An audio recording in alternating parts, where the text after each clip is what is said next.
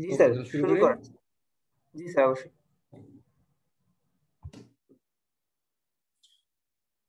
Good morning and assalamu alaikum, guys. Today I'm Dr. Asif.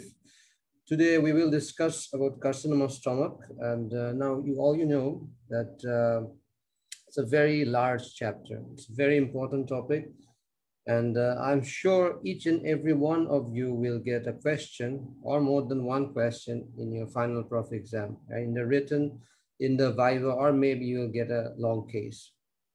So this is very, very important.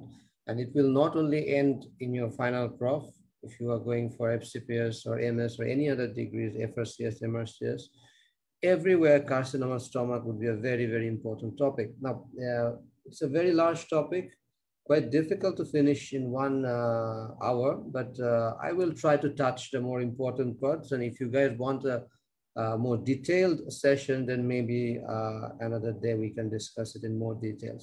Okay, so I will discuss it as if we are having a long case and how we are going to write a long case, because I think that's more important. And there are a lot of lectures on the online. You can just have a look at those. Those are theoretical lectures. We will also touch a little bit of the theory as well today. So let's start.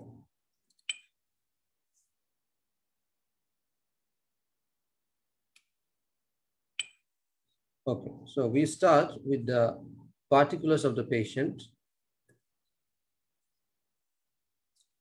Now, then the particulars of the patient, as you know, it's cancer. So usually patients who are more than 40 years or about 450 years, they are more prone to these cancers. Nowadays, certainly younger patients are getting these cancers as well. Like all solid malignancies, male are more prone to carcinoma of stomach. Chief complaints. Now, the complaints of the problems in case of cancer can be written in different ways with some subheadings. Now, these are not, you will not get these things in your book, but this is how I write it. For example, in case of carcinoma stomach, the patient goes through a stage when the patient is asymptomatic. That's the early asymptomatic stage. When the patient will have no problems, but the patient already has a small malignancy in the stomach without any symptoms. This is the time, if you could do a screening endoscopy, then you might be able to find the cancer. Actually, this is actually the best time to treat this patient. If you could treat this patient at this time, somehow the patient was lucky enough to be diagnosed with a case of carcinoma of stomach, then it would be very helpful for the patient. This is what happens in Japan, where the cancer patients or carcinoma stomach patients, it's very high in numbers, so they do a screening endoscopy. And if they can find it in the early stages, sometimes curative resection can be done. Then comes the early symptomatic, when the patient gives features like abdominal pain, discomfort, dyspepsia, excessive gas formation, maybe loss of appetite, and features like that. Then comes the advanced stage, when you may find a lump in the abdomen, maybe features of obstructive features may be present as well. Then comes the emergency features, when there's excessive bleeding, there may even be perforations, or there may be acute intestinal obstruction as well. Metastatic features, for example, the carcinoma stomach metastasizes into the lung, and the patient may give features of, let's say, hemoptysis. So that's metastatic features. And what are non-metastatic features? For example, migratory thrombophlebitis, as you all know, is one of the features of carcinoma stomach. That is one of the non-metastatic features. So what are the complaints, or what are the chief complaints we usually see from a carcinoma of stomach patient? Commonly, they give history of pain, upper abdominal pain. Then there may be loss of appetite. These are rarely patient comes with this. In the government medicals, you may get more advanced cases like abdominal lump or the obstructive features or bleeding in the form of hematemesis or maybe in the form of melena. And weight loss. Why weight loss happens? Number one, because there's severe loss of appetite or anorexia, number one, and different cytokines which are produced by cancer cells, which are called cachectins. This causes significant weight loss. Now, in case of a cancer in a patient with clear stomach, what are the, in case of carcinoma stomach, we have just discussed about the chief complaints. How would you write the history of present illness or presenting complaints? Now, you can definitely write it in your own words, and I would certainly prefer that. This is how I usually write it. This definitely depends on the history and the complaints given by the patient. So let's see what happens. According to the statement of the patient, he was reasonably well about 5 months back. So usually there is a short history. Then he felt pain in the upper abdomen, which was gradual in onset, burning or dull aching in nature, moderate in intensity, non-radiating, lasting for a few hours, aggravated after taking food, relieved by anti-gastric medications with no periodicity. This is quite important. Now, if you see the complaints, these are usually features which are also common with peptic ulcer disease. And when the patient takes anti-gastric medications, the pain or the discomfort is relieved. So what happens, the patient, this actually delays his diagnosis. Patient tries to relieve his symptoms with anti-gastric medications for a few months, and when he fails, then he comes. And usually there's no periodicity. If you remember, peptic ulcer disease has periodicity. What do you mean by periodicity? That means the symptoms are apparent for few weeks, and after that, for a few months, the patient is asymptomatic. Again, the symptoms becomes apparent. So this is called periodicity. Now, in case of carcinoma stomach, there's usually no periodicity. Okay, let's go on. For the last 2 months, he has been suffering from vomiting, which is projectile in nature. So projectile vomiting is a very specific feature for gastric outlet obstruction. Now remember, rarely you will get this sort of feature in case of carcinoma stomach, but this is more common with peptic ulcer disease, chronic peptic ulcer disease with gastric outlet obstruction. Containing undigested food materials of previous meal, which is sour in taste because of the acid. Non-bile stained because the obstruction is above the duodenum, but occasionally blood stained. Why blood stained? Because most cancers are ulceroproliferative lesions and all ulcers bleed. He also has significant unintentional weight loss. This is very, very important. Significant. Why we say significant? That is around about 10 kgs in the last 3 months. Why it is unintentional? Because patient has had no intention. Patient was not dieting or taking any other medications to keep his weight down, but still the patient is losing his weight. Now, the one explanation for this weight loss is the loss of appetite to all types of food. He feels tired all the time. Maybe the patient has anemia and unable to continue his daily activities. His bladder habit is normal, but complains of occasional passage of blackish stool. Features similar to melena. He has no symptoms like jaundice, headache, cough, hemoptysis, and bone pain. Now, from the previous features, you may think that this is a case of carcinoma stomach. So you take history of metastasis.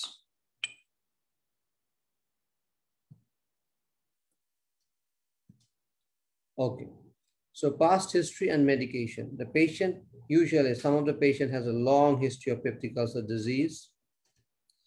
But why is it different? Because for previously, his symptoms usually lasted for 1 to 2 months, but for the last 5 months, his symptoms are not subsiding, rather they are getting worse.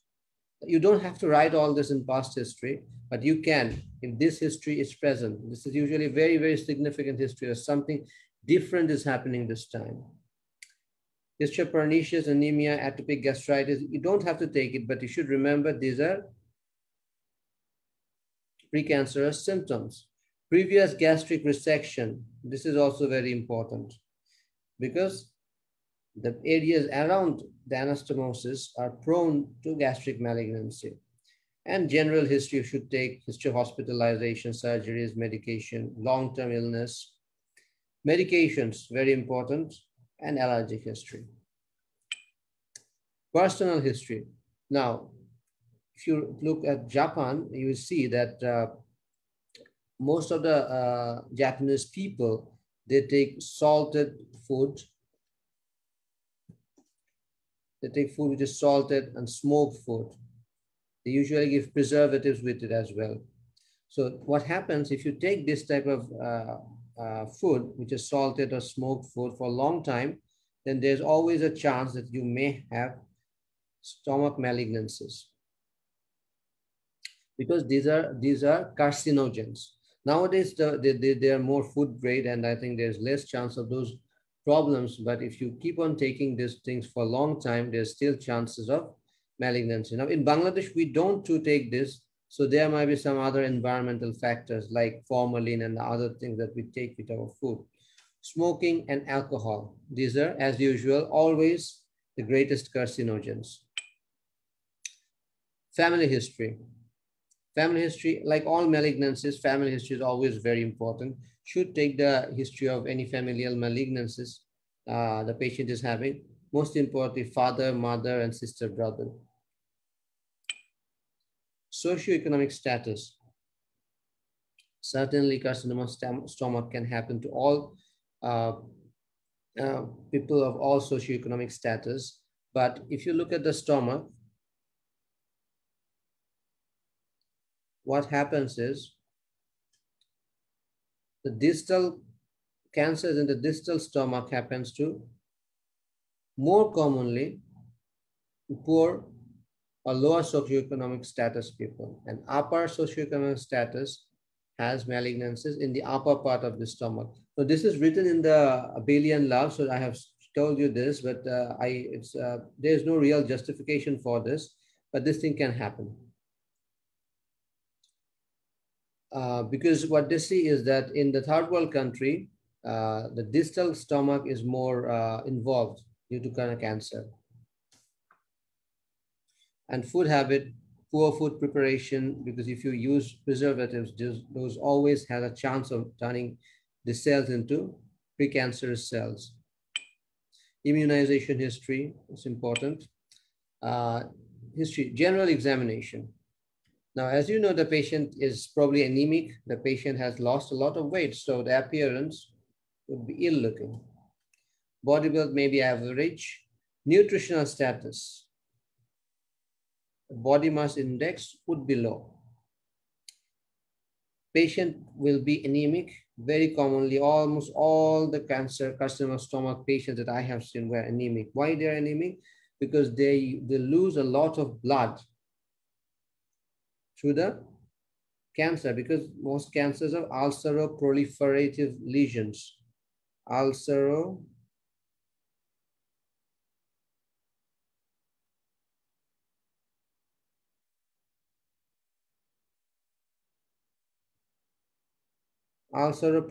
lesions. These are ulceroproliferative lesions, and any ulcer, from any ulcer, there may be bleeding. And also, carcinoma stomach is one of the causes of unexplained anemia. Carcinoma stomach and carcinoma cecum are two of the gastrointestinal tract cancers which causes unexplained anemia, because the bleeding is usually not visible. The patient is not symptomatic, there's no visible bleeding, or if you do the basic investigations, you will not get any cause of the bleeding. You have to go for endoscopy or colonoscopy to find out whether the patient has CA stomach or CA colon. So these are the causes of anemia. Jaundice. Why jaundice may be present? Because there may be liver metastasis, or more commonly, the lymph nodes around the hilar lymph nodes. If you look at the liver, something like this, and this is the stomach, right? So what happens?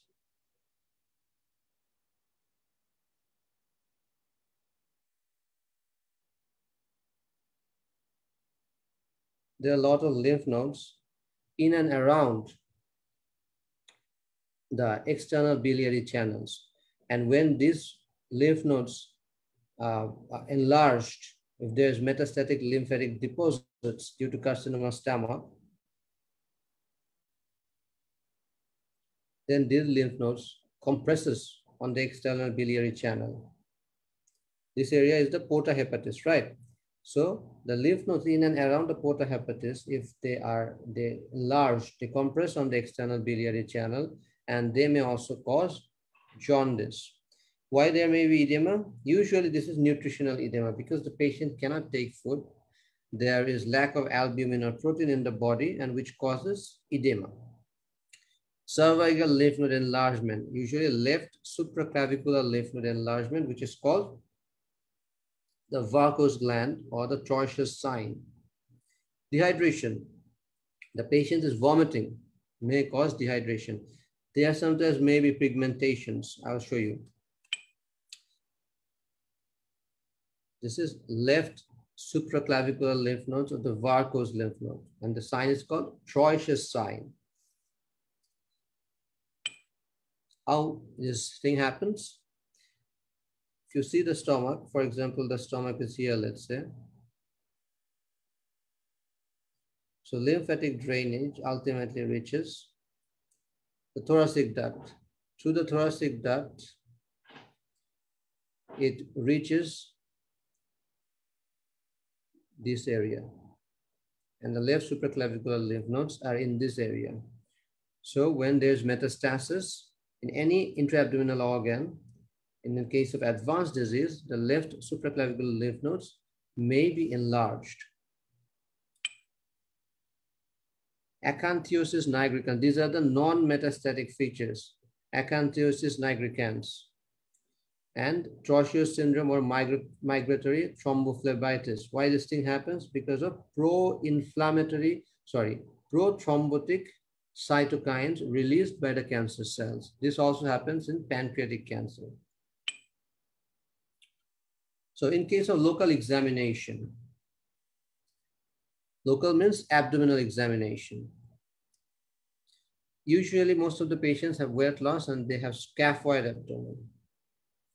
There may be abdominal distension as well in case of ascites, if there is obstruction. But always you should remember, in case of upper abdominal obstruction, there is not usually generalized abdominal distension. Usually distension is limited in the upper abdomen. There may be visible abdominal lump or abdominal peristalsis if there is features of obstruction. Sister Joseph nodule if there is metastatic deposits in and around the umbilicus. So when you palpate, what are the things you palpate? Whether there's a tenderness, if there's a lump, you want to check the site size. Most importantly, fixity. This is very, very important. If it's fixed or not. Also the size of the lump. Now, one thing you should remember, whenever there is a palpable abdominal lump, and if you think this is a malignancy, this is always an advanced disease. This is always an advanced disease, usually irresectable.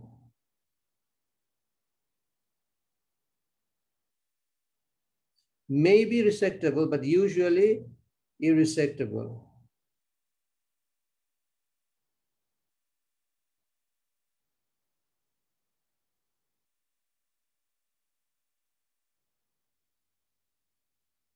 May be incurable.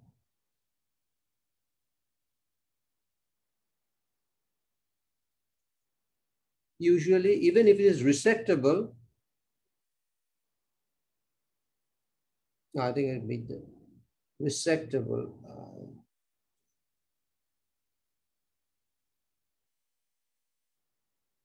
If this is even if it is resectable, it is usually incurable. That means the cancer cells have already uh, spread to different other organs as well. Because whenever you get a lump which is palpable, that means the cancer has been there within the body for a long time, and chances are great that it has already spread to other parts of the body. There may be lymphatic spread, there may be peritoneal metastasis. So usually they are irresectable. Even if it is resectable, usually an incurable disease. You palpate the liver, whether there is a fluid trill for ascites, succussion splash, whether there is any obstructive features. Krukenberg's tumor.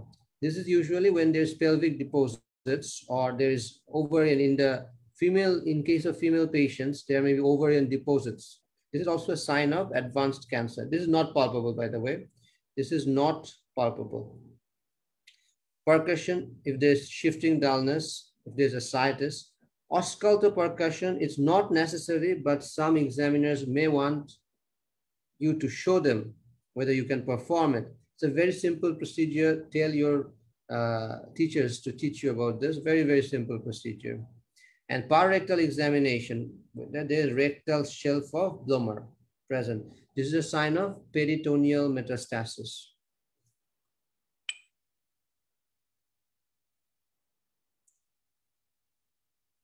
So salient features.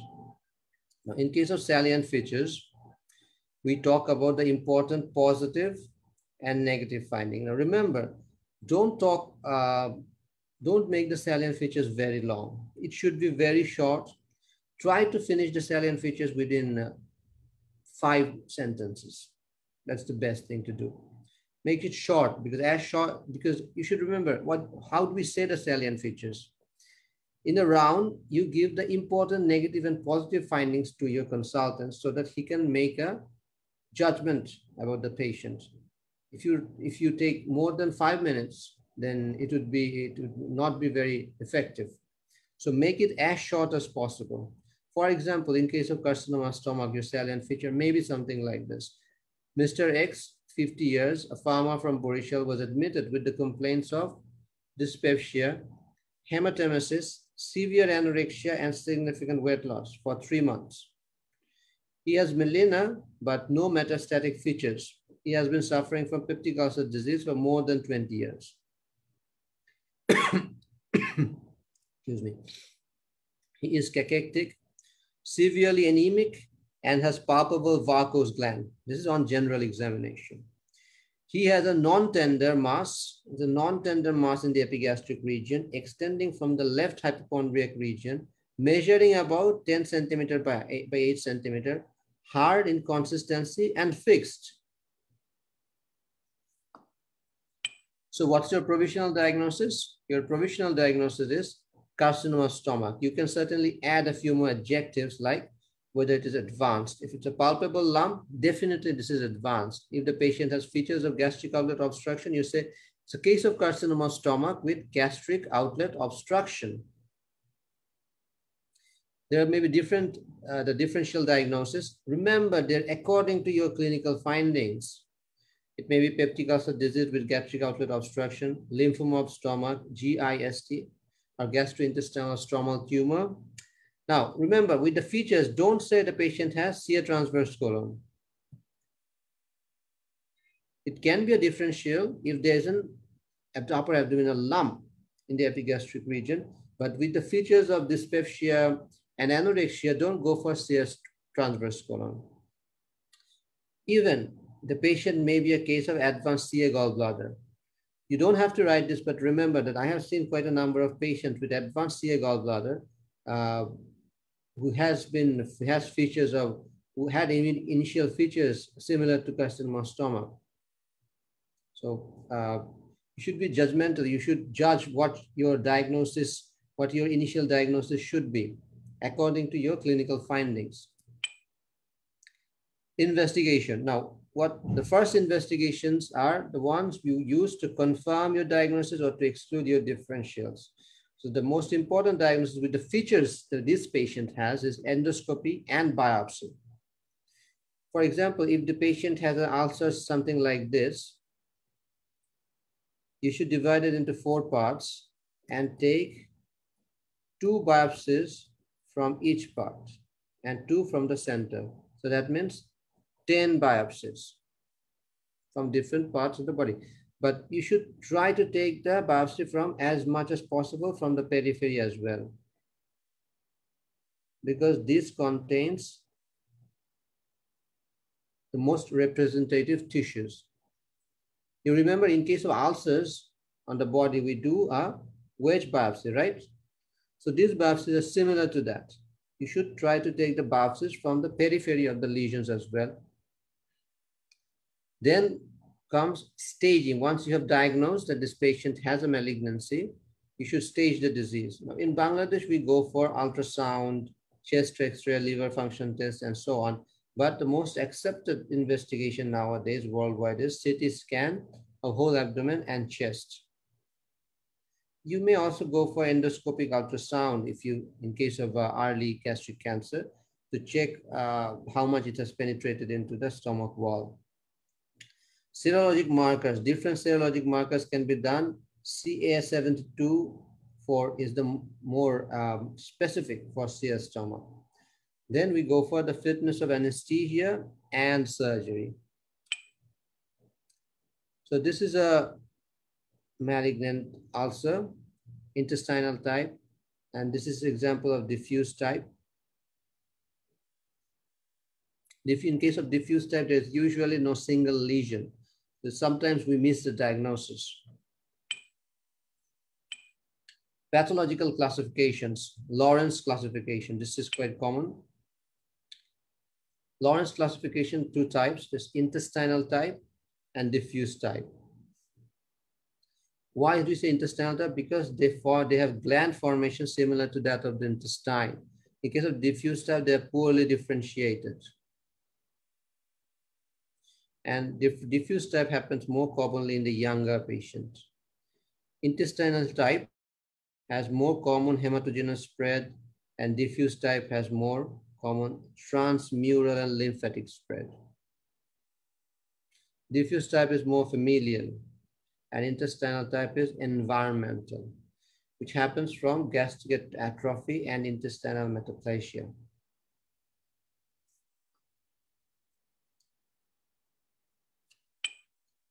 According to depth of invasion, we can differentiate or classify carcinoma stomach as early gastric cancer and advanced gastric cancer. Now, early gastric cancer involves the mucosa and the submucosa with or without involvement of the lymph nodes. And advanced gastric cancer invades into or beyond the muscularis propria. For example, if this is mucosa and then this is submucosa, and let's say this is the muscle layer.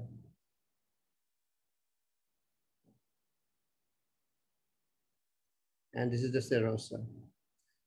So early gastric cancer will involve something like this. And advanced gastric cancer will involve the muscle layer or may also go beyond it.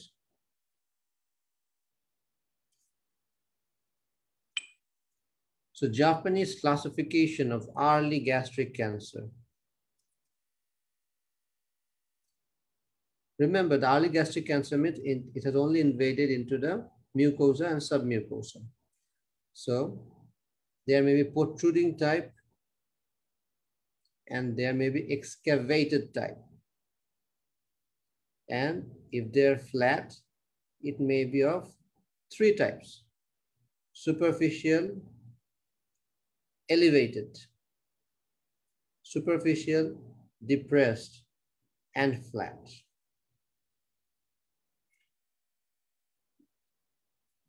Type 1 is protruding type. Type 2 is superficial. which may be into three categories, the three groups: superficial elevated, superficial flat, and superficial depressed. And type 3 is excavated type. Bowman's classification of advanced gastric cancer may be the protruding type, ulcerative type, ulcero-infiltrative type, and diffuse infiltrative type. This is the diffuse type of cancer, all called the linitis plastica.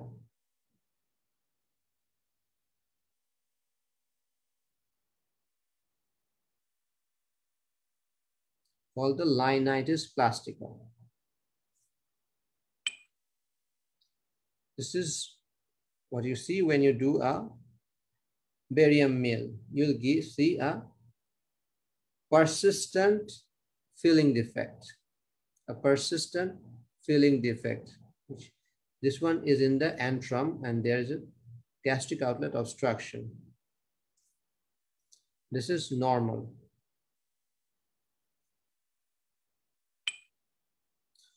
This is endoscopic ultrasound. You don't have to learn about this, but remember that there is an investigation for endoscopic ultrasound. This is more accurate. Staging can be done when it is when the tumor is confined within the stomach wall. So this is the TNM staging. T1 means it has invaded into the up to the submucosa. That is mucosa, lamina propria, muscularis mucosa, and submucosa. This is all it has involved into. Type 2, the muscle layer, the muscularis propria has been involved. Type 3, the subserosal connective tissue without invasion into the visceral peritoneum. And type 4 means it has invaded into the serosa, and 4B means adjacent structures. Lymph nodes. N0 means no lymph node involvement. N1 means 1 to 2 regional lymph nodes. N2, 3 to 6 regional lymph nodes. Sorry. And N3 means more than 7 lymph nodes. M1 means distant metastasis. M0 means no metastasis. So these are the lymphatic tiers, the 4 lymphatic tiers that is present in case of carcinoma stomach. The N1, the perigastric. N2 branches along the celiac axis. Then the N3 and N4. This will not be asked in the examination, but if you know this, you get some extra marks for that. But in case of postgraduate examinees, they should know all of them. But at undergrad level, if you see that it's not very difficult, at least the N1 lymph nodes, the perigastric lymph nodes. What are the perigastric lymph nodes? Number 1, this is the right cardiac. Number 2, this is the left cardiac. Number 3, these are the lymph nodes along the lesser curvature. Number 4 are the ones along the greater curvature. Number 4S is short gastric lymph nodes. 4S, left gastroepicloic, and 4D are right gastroepicloic lymph nodes. 5 is suprapyloric, and 6 intrapyloric or subpyloric lymph nodes. These are the N1 lymph nodes. But in case of the D1 resection, which I will come in the future, all the 6 lymph nodes plus the 7th lymph nodes along the left gastric artery, these are also removed, this one, in case of D1 resection. So you should know that this first 7 lymph nodes. Other lymph nodes you don't need to remember. But the first 7 lymph nodes should be remembered. The examiner may ask you this question. Yeah, we have already discussed this spread of gastric cancer. There may be direct spread to adjacent organs like pancreas, colon, and liver. Lymphatic spread, Varco's node, which is called Troyer's sign, blood-borne metastasis, lungs, bones, liver, transperitoneal spread, anywhere in the peritoneal cavity. There may be ascites, Krukenberg's tumor when it involves the ovaries, and Sister Joseph nodules when it involves the umbilicus.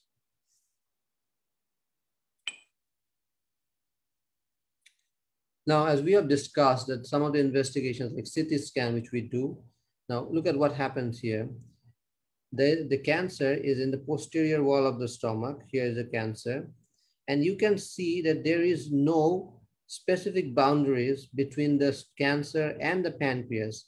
The fat plane between the cancer and the pancreas is not there. So that means there is involvement. So this is a very advanced cancer where the cancer has invaded into pancreas. This is almost impossible to resect.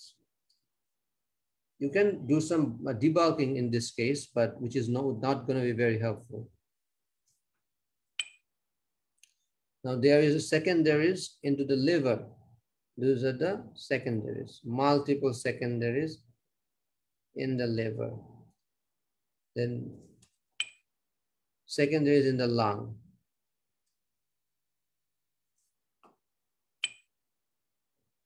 PET scan is another investigation which is quite expensive, but quite an effective investigation, which is done, and a whole body scan is done to check for any distal metastasis. In this case, if you see, there is some hypermetabolic areas in and around the celiac trunk. That means some metastasis has happened in and around this, lymphatic metastasis have taken place in and around this area. This may be metastasis into the liver as well, but you have to check what type of metastasis this is. And lastly, another investigation which is always done, that is the staging laparoscopy, because peritoneal seedlings can only be found by staging laparoscopy.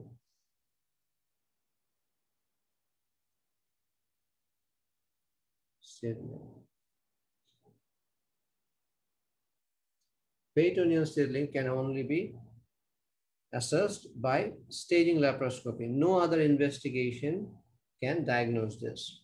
So if there is a peritoneal seedling, that means it's an incurable malignancy. So after doing all these investigations, the confirmed diagnosis would be carcinoma of stomach. At what site? Maybe the antrum, maybe the body, with or without hepatic metastasis.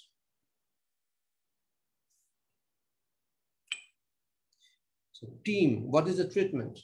Treatment number one, the first thing you should talk about is it's a multidisciplinary team approach. That means there may be the surgeon, the anesthesiologist, the gastroenterologist, the oncologist,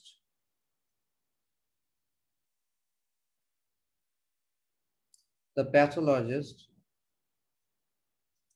the radiologist,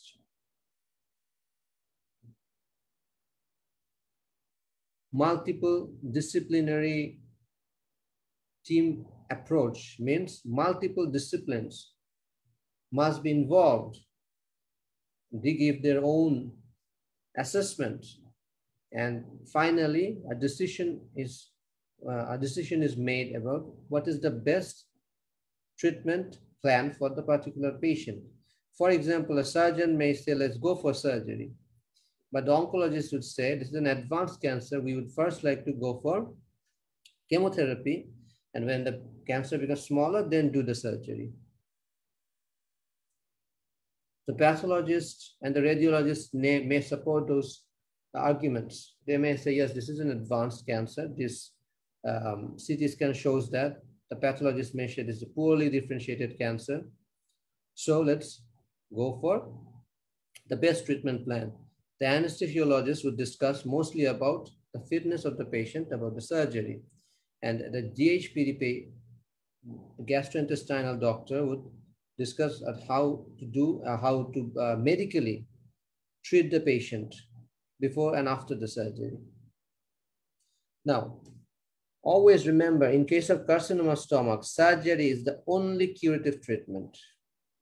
It's the only curative treatment. If you want to cure the patient, it has to be done by, it has to undergo surgery. Why? Because even if it's an advanced disease, this is the best palliation and most accurate staging can be done with it. So surgery is the only curative treatment. Even in case of advanced disease, this is the best palliation, and it also provides the most accurate staging. What is the goal of surgery? The goal of surgery is oncological clearance. What do you mean by oncological clearance? That means if this is the tumor and it has spread about 5 centimeters distally and 5 centimeters proximally, and it has also spread into the local lymph nodes. So what we do, we remove the cancer, make sure all the margins are taken, the proximal, the distal, the radial, all margins must be cleared with negative margins. That means at least 5 centimeters in the unstretched stomach, together with the lymph nodes. This is called oncological clearance. Again, they must be in en bloc. That means they must be continuous. They should not be piecemeal. That means that you cannot extract them separately. Then oncological clearance is not done. Oncological clearance means they has to be taken together or en bloc. What we remove en bloc? The whole tumor, all the margins, the proximal, distal, and radial margins should be negative with adequate lymphadenectomy. Negative margins of at least 5 centimeters. And since you have removed part of the stomach, there must be a reconstruction to maintain continuation of the gastrointestinal tract. So this is what we do in case of subtotal gastrectomy. The cancer is over here. The cancer is over here. So we remove at least 5 centimeters distal and 5 centimeters proximally, together with the lymphatic resection, and we do the reconstruction. How do we do the reconstruction? This may be slightly difficult for everybody to understand. For example, if you look at this, let's say this is the stomach, and here's the cancer. So you resect this part of the cancer.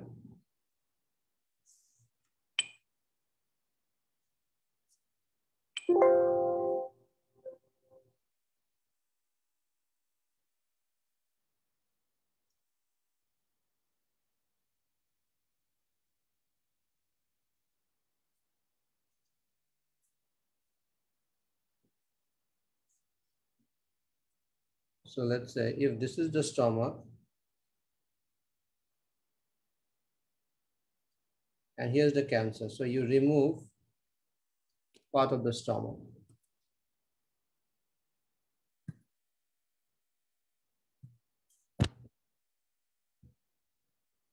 So this part of the stomach is removed, right?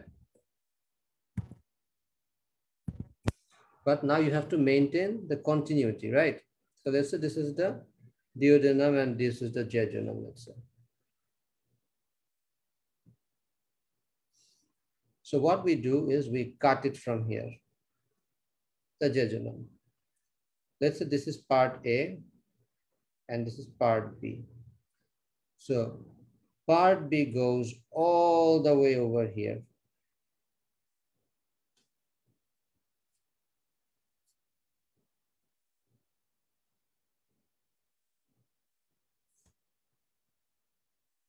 So what happens over here? Part B goes all the way over here.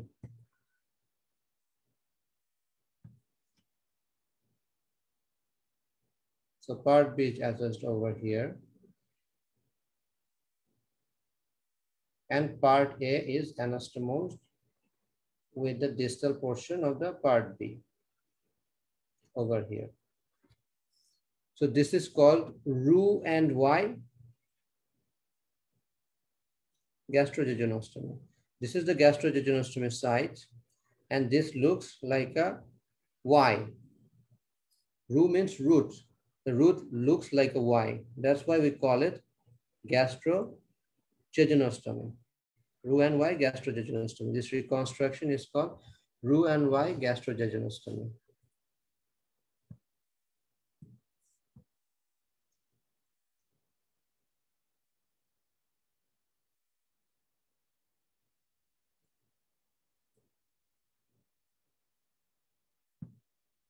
Now, in case of the other type of cancer, for example, let's say the cancer is in the body or in the upper part of the stomach. So we have to remove the whole stomach.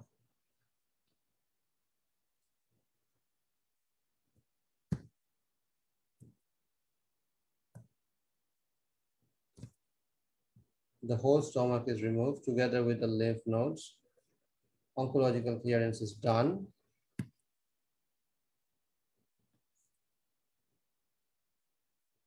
And let's say this is the duodenum and this is the jejunum. Then we remove, let's say this is the part B and this is the part A. The part A goes all the way over here.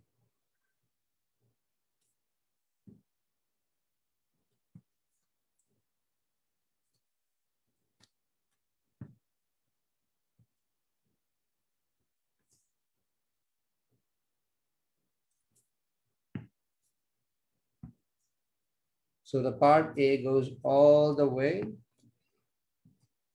over here, and this is called the esophagojejunostomy. And distal part of the part A is anastomosed with part B. So this is radical total gastrectomy with Roux and Y reconstruction. What happens here? This is the esophagojejunostomy and this is the jejunojejunostomy, right? So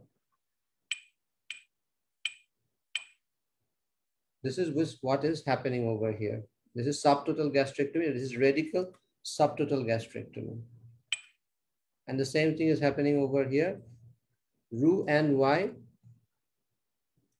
esophagojejunostomy. If no reconstruction can be done, then only gastrojejunostomy is done. Just a bypass is done in case of irresectable tumor. Extent of dissection. Remember, there are three lymphatic tiers, the N1, the N2, and N3. So D1 means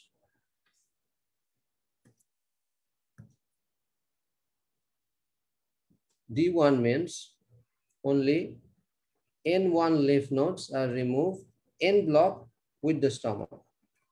D2 means N1 and N2 lymph nodes are removed. And D3 means N3 lymph nodes are removed.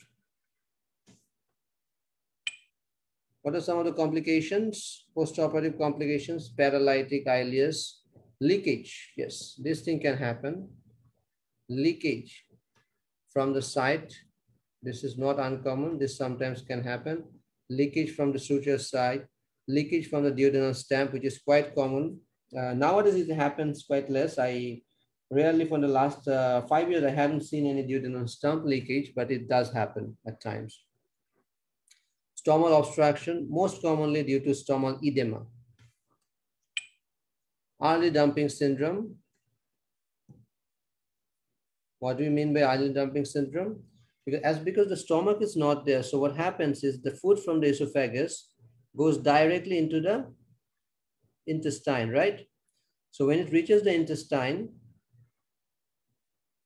the food is vasoactive substances. So when it reaches the intestine, huge amount of fluid is taken from the intestine into the food bolus. And this causes sudden fall in blood pressure and dizziness of the patient. This is called early dumping syndrome. What is late dumping?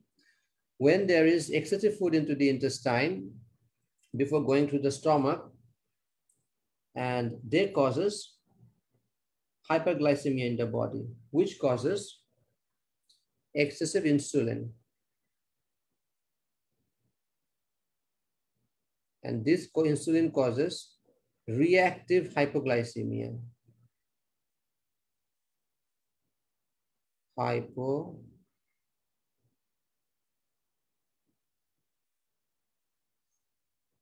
And this reactive hypoglycemia causes the late dumping syndrome. Reactive hypoglycemia. Bilious vomiting, this sometimes can happen. Gastric stump cancer, this is a long-term complication. Vitamin B12 deficiency, why?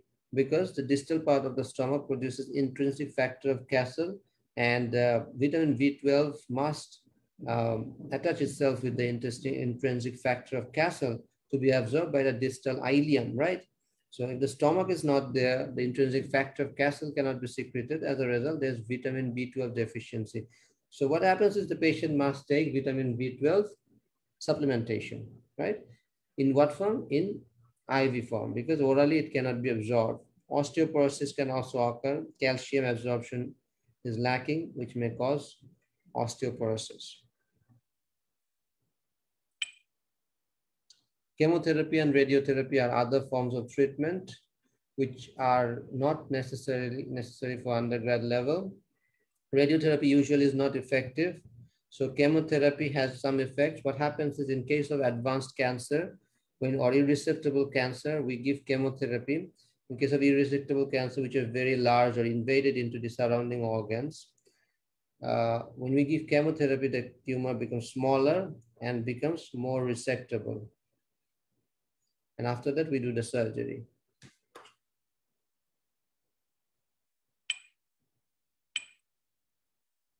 So this is most of the things that we have to learn about carcinoma stomach.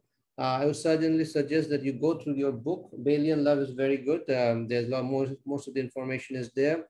If you want to know a little more about carcinoma stomach, the Kusheri book is very, very good. They have most of the information, or some of the information which I have taken is from the Kusheri. You should go through that book. If you have some time, I think you'd like it because it's very simple. And it's a lot of information is there, and at least one time if you go through it, the concept of carcinoma stomach will be very simple to you guys. And definitely you must go through Bailey and Love, and for all other purposes, Bailey and Love is the most important ones, but Kusheri is certainly going to help you. So thank you for your time. So if you need to know something more about this, we can discuss it. You can ask me the questions later. And maybe in the far next classes, we will discuss more about carcinoma stomach. Thank you, guys. Steam video stream